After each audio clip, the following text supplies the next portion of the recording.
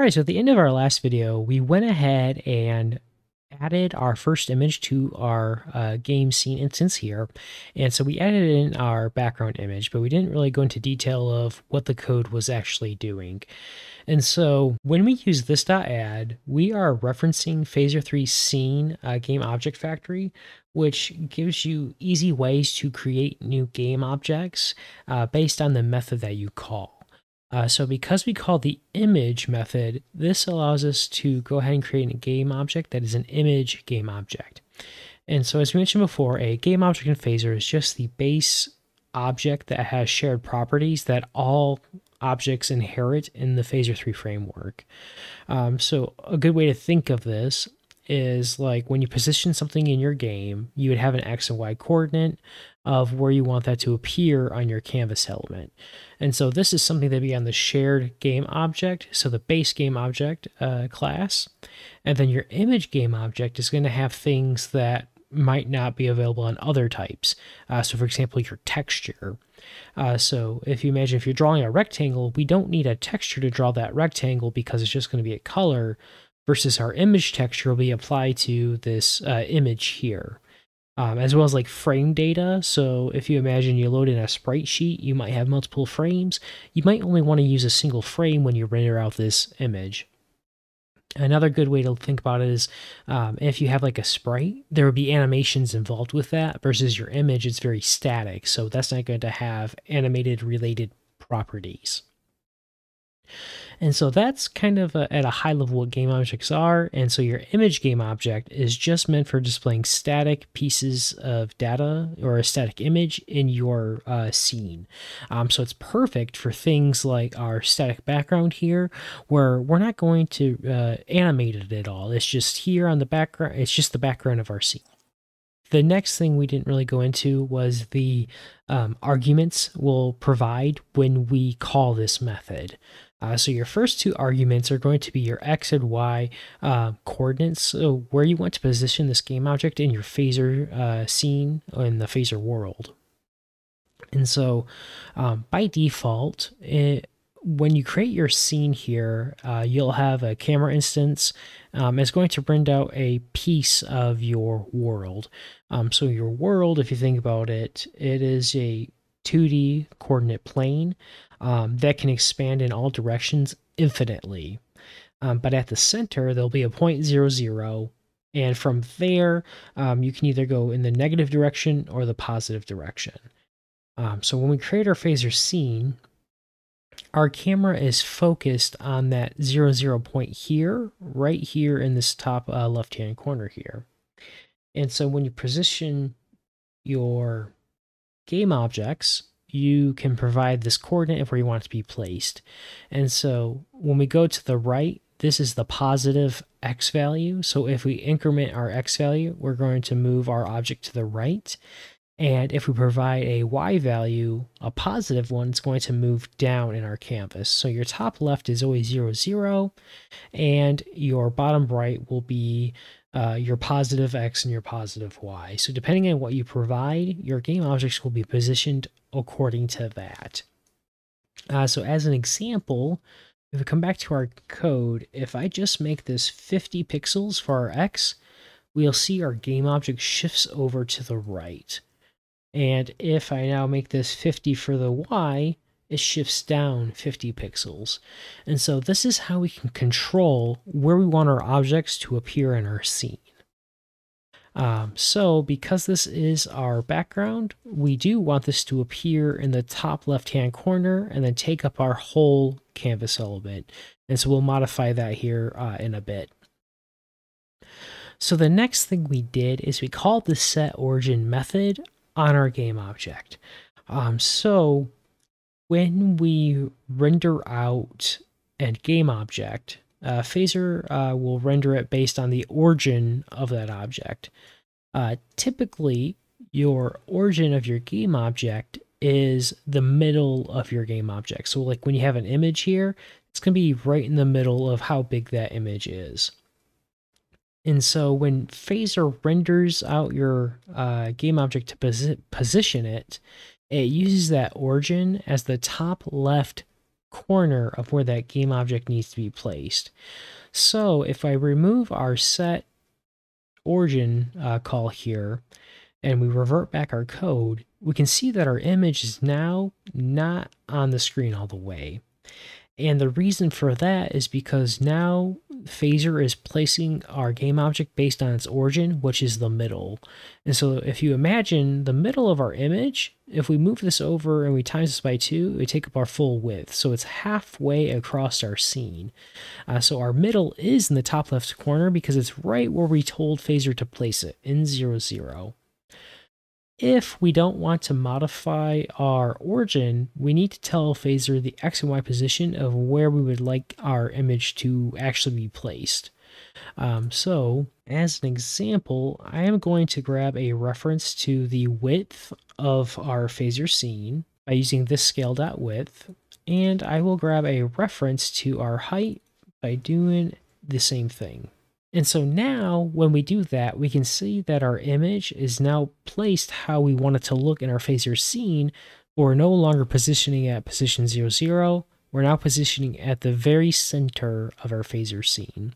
So what we did here is we referenced the scale manager, and on the scale manager in Phaser, you can get a reference to your game's width and your game's height based on the overall configuration. And so it's a nice utility method to easily position objects based on the overall scene without having to reference a hard-coded value.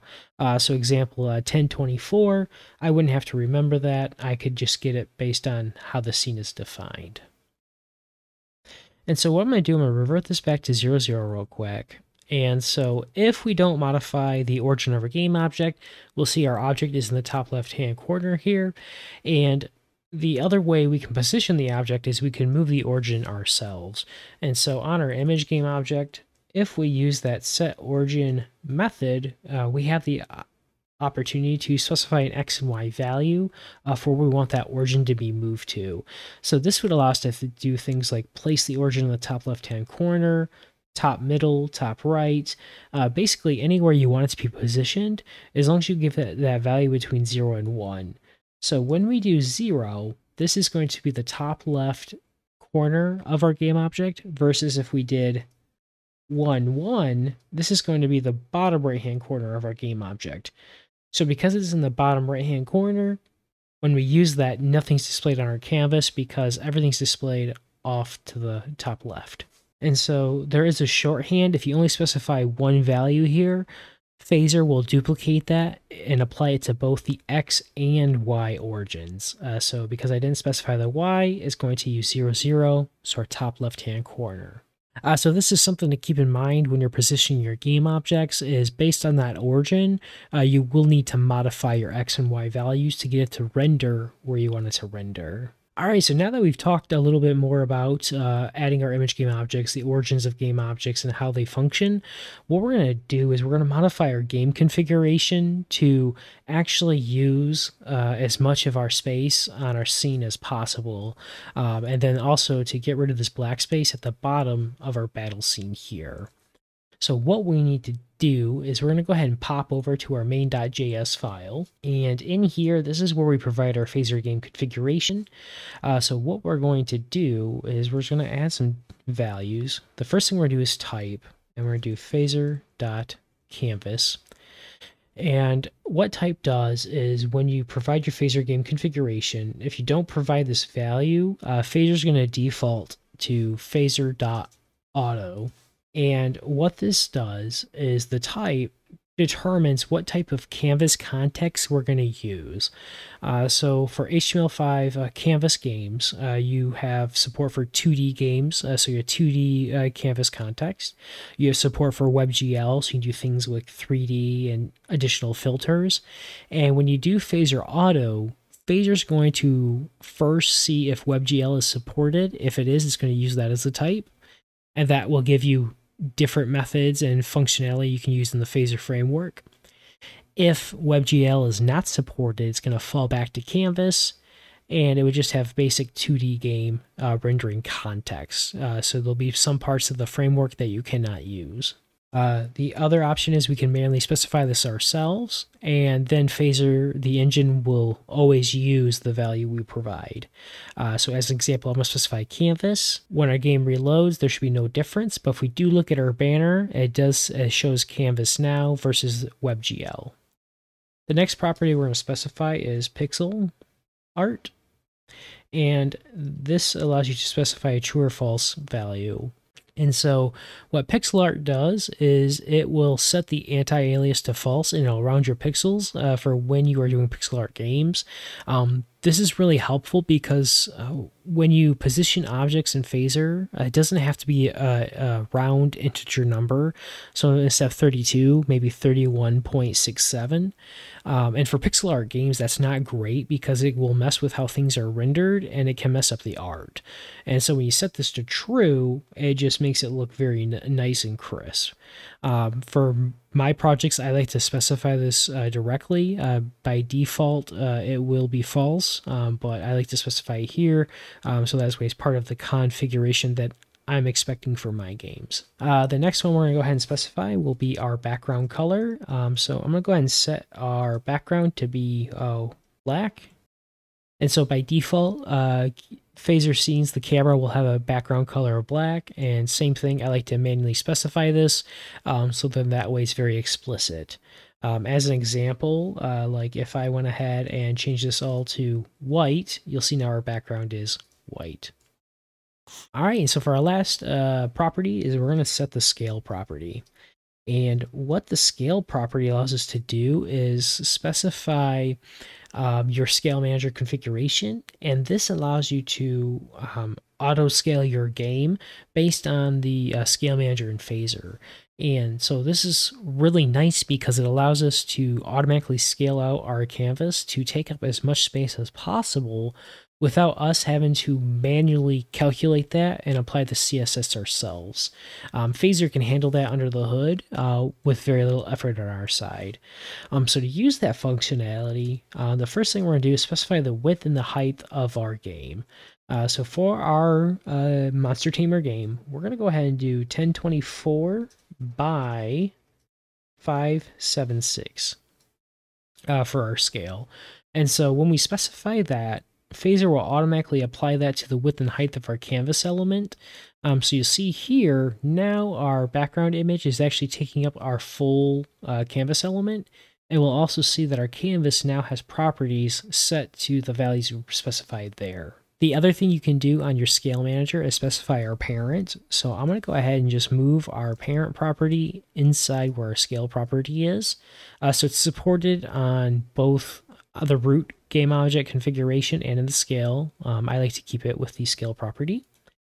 And then the other thing you can do with your scale manager, this is where you can specify how you want Phaser to react.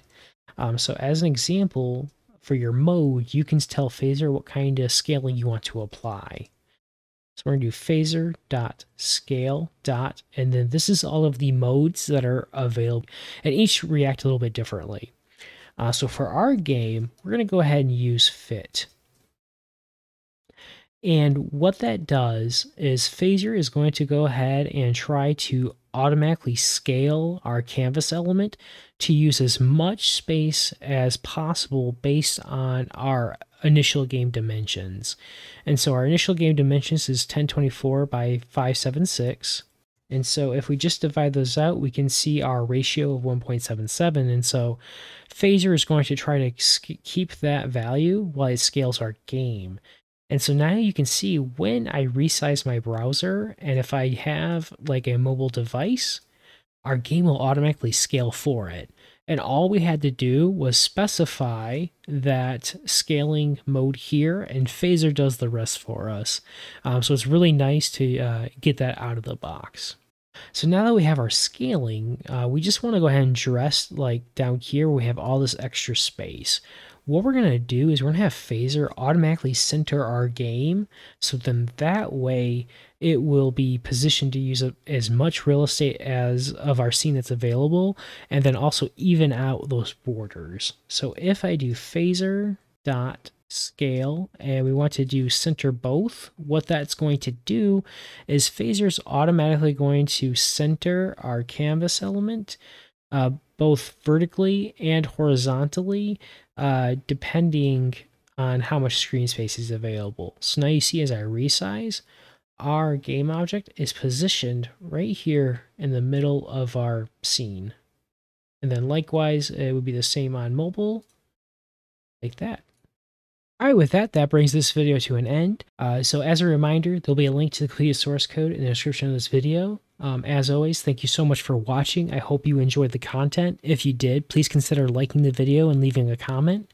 To be notified of when the next video is released, please make sure you click on the bell icon. For more great Phaser 3 content, please check out some of the links on your screen now.